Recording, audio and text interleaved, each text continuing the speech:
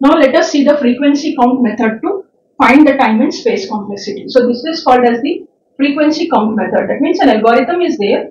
For all the steps for the algorithm is written here, and you are counting what number of times that particular step get executed. Finally, you have to add up those values. When you add up, you will arrive at a polynomial function, and from that polynomial function, you have to take the higher order exponents to come out with the time complexity of the algorithm or the space complexity also. I am showing here with 3 examples that you can see various values for the running times of algorithms. Here there is one algorithm which is swapping 2 numbers. So basically I am using here a function a and b are the 2 numbers that are there as input. So what logic you are using?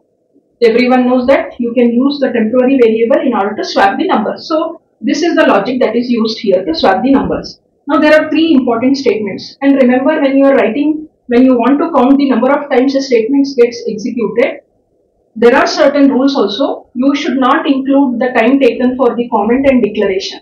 Okay, and for all the assignment types of statements and initialization type of statements, the number of times the instruction gets executed is only 1 unit of time. Now all these 3 are assignment statements, so it will get executed only 1 unit of time. So here it takes only 1 unit of time.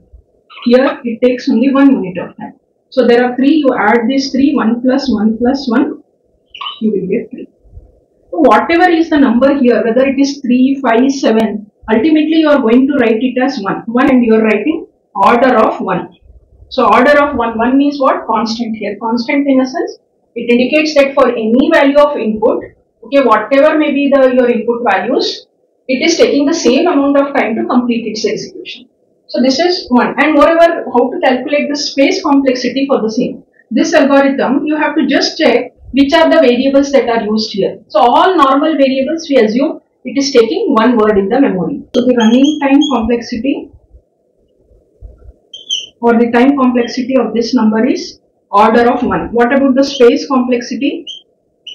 The procedure is just check in the algorithm how many variables are used. All these in this case are simple variables a, b and temp.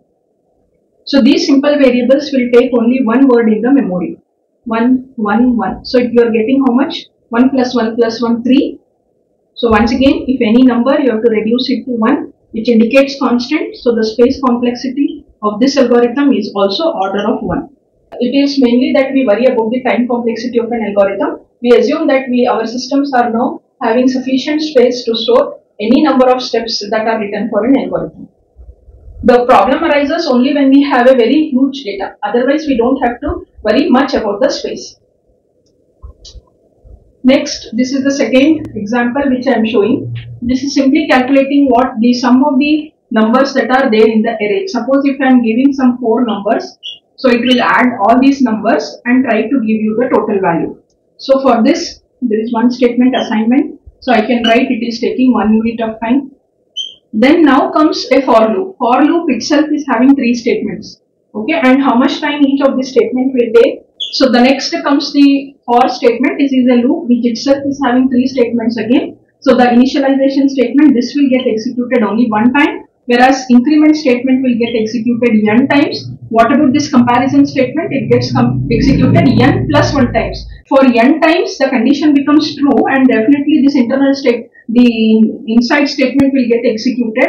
But when it compares for the n plus 1 time, then the condition becomes false. That's why this statement will get executed n plus 1. So you have to add up actually all these 3, 1 plus n plus n plus 1. Or you can take the maximum in this, because even if you add up, later you are going to ignore all the lower order exponents. So just we will take the highest here. Highest is n plus 1. So I can write here n plus 1. So just check here. The first statement is 1. Second one is n plus 1. Now comes what? Inside this for loop. This inside statement will get executed n number of times. Then outside the loop is simply one return statement, which is what? It getting executed only 1 unit of, which takes only 1 unit of time. So when you add up here, 1 plus n plus 1 plus n plus 1. So add up all these values. How much you are getting? 2n plus 3. This is the polynomial function which you got. Then you have to ignore the constants, and also you should ignore the coefficient of the higher order term. Here the higher order exponent is 2n.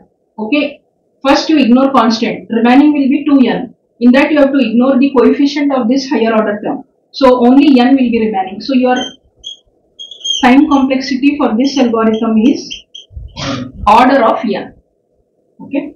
So this is one example. Let me take one more example, because just here we have only one for loop. Let us see what if there is one more for loop within the other for loop. So for that I have taken this example, adding the two matrices. So to add up the values of two matrices A and B. So here A and B. Okay. Then you have how many number of elements are there. Suppose if the matrix order is n by n, that means 3 by 3. 3 by 3, you are going to give 3 by 3, totally 9 elements in matrix A, 9 elements in matrix B, and you will add up and store it in the resultant matrix C. So once again here, even though some assignment statements may be there for this, all those statements finally it will get excluded when we try to follow the rule in order to extract the running time. So we'll just take the main statements that are there in the program. First, this one, I equal to 0, this will get executed one time, I less than n plus 1, I plus n times. Now look here, this loop, this is the for loop. Okay, this for loop is also having 3 statements. So this for loop 3 statements, this also will get executed one time, this will get executed n plus 1, and this will get executed n. Fine. And when you have to pick here from all these 3, the first for loop, the highest value is n plus 1. So this one we will do. And in the second for loop, once again the highest value is n plus 1 only. But this loop is within this outer for loop. So n number of times this inner for loop statements will get executed. So that's why you have to write now n into n plus 1. Okay, n plus 1 you got from this for loop statements. Since this loop is within this loop, and it will get executed n number of times, as we have already seen here, any statement which is written within the loop, if this is n, that many times the innermost statement will get executed. Same way here, this is the innermost statement within the innermost for loop. So this statement will get executed how many number of times? N times. N for this. But this statement is also applicable for the outer for loop. So n into n. Hope you are following. This is the innermost statement, fine, which is inside this inner for loop. The inner for loop is the inside statement for the outer for loop. So this statement naturally will be what applicable to the inner for loop as well as the outer for loop. So it is getting executed n into n times, n for one for loop and n for the other for loop. So you have to write down n square. Now first, once you write this, you add up these values. You will get n plus 1 from the first one. Then here how much you are getting? N square plus 1 from the second statement. From the third statement you are getting n into n square. So this n plus 1 I have written here. Now I am adding up n into n plus 1. So I can write n into n is n square plus n. Okay, n square plus 1. N into n plus 1. So it will be n square plus n. Then you have from the third statement n square. So when you add up all these 3, how much you will get? 2n square plus 2n, okay, plus 1. 2n square plus 2n plus 1. So just see, this is the polynomial function you got here for this algorithm. What is the rule says? You have to ignore all the lower order exponents. First ignore the constants, ignore the lower order exponents, only pick the higher order exponent here. Higher order is 2n square, and in that higher order you have to ignore the coefficient. So the remaining thing is what? N square. If it is n square, then what is that you have to write down? The runtime complexity of this algorithm is, I'll write it here only, T of n equal to order of n square.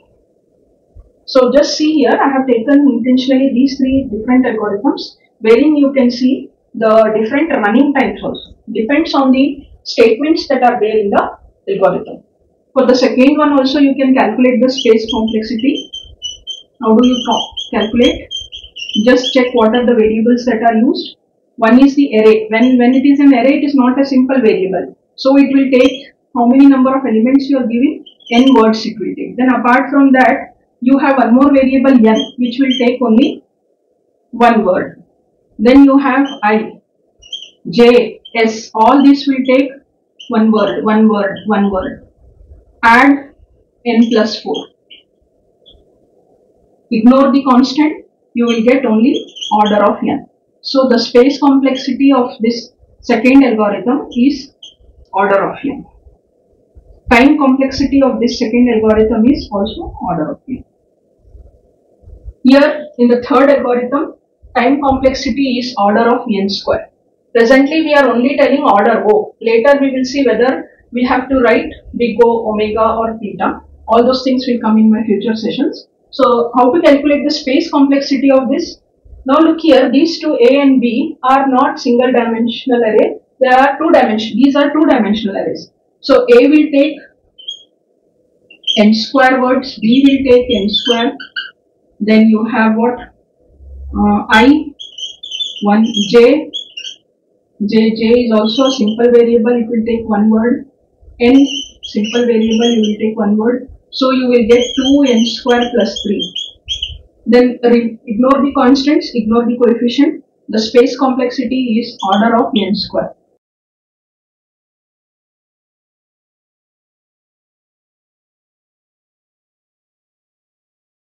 Just check, for the first algorithm we got running time as order of 1. That is a constant. Where it stands here in the order of growth is the very first one. Okay, that can be the minimum value an algorithm can have as its running time. Then for the second algorithm, you got order of n as the time complexity. Where it stands, it is here. Fine. Then for the third algorithm, you got the running time of this algorithm as order of n square, or the time complexity of this algorithm as order of n square. N square is here. So n square is higher than n is higher than 1. So these three algorithms I have taken as demo programs to just tell you how to find out the time complexity and the space complexity of the algorithm. Now here for each of the statements, we are trying to write number of times that particular statements get executed. We add up and take the higher order exponents from the polynomial function. But the author has given just one statement for this. He says that just see the basic operation. Okay, whichever is the basic operation in the algorithm, you count that particular step, how many times it is executing. You take only the count of the basic operation. That itself becomes the running time of the algorithm. So we'll see that whether that particular statement is applicable here. We have done for every statement, but what the author has mentioned in the textbook is just count the number of times the basic operation of an algorithm gets executed. The basic operation is one that is contributing maximum to the running time of an algorithm. This statement is always the innermost statement in a loop. In this case, first, we are not having any loop. All these three are simple statements. So even if you add some more statements also, for the first one, it is not going to affect. The running time will be order of constant only. When you take the second, this is the innermost statement. And you just see what is that we gave earlier, n. And what is the time complexity we got, n. Yes, definitely this is applicable. Basic operation is this one. Whatever number of times it gets executed becomes the running time of that algorithm, becomes the time complexity of the algorithm. Similarly, you take the third algorithm. The innermost statement is this one. This is called as the basic operation. This is getting executed n into n square. And if you see what time complexity we got, n square. So definitely this is quite easy also. Just see which is the basic operation. Check the number of times it is getting executed, and that way you can find out the running time of an algorithm. And once you get the running time of you just check where it comes in the order of growth. And these are the rules that are to be followed. Already I told you. Comments and declaration, you are going to give the count as 0 only here. You will not include. There are any return and assignment statements, you have to take the count as 1. And lower order and higher order, if both are present, lower order you ignore. And one more step also, if constants are present in the polynomial function, then you ignore. Then when you pick the higher order exponent, and in that whatever is the coefficient, suppose if after picking you get 4 n square, the coefficient is 4, even this coefficient has to be what? Ignored.